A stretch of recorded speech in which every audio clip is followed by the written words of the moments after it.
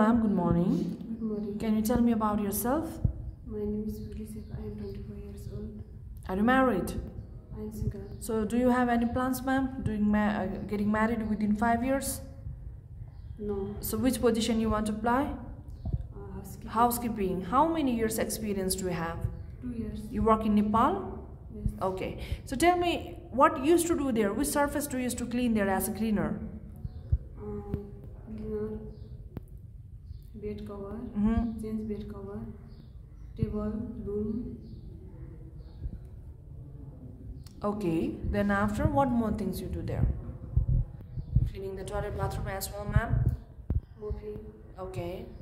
dusting. Okay, so ma'am, do you know how to changing the bed sheets, pillows cover?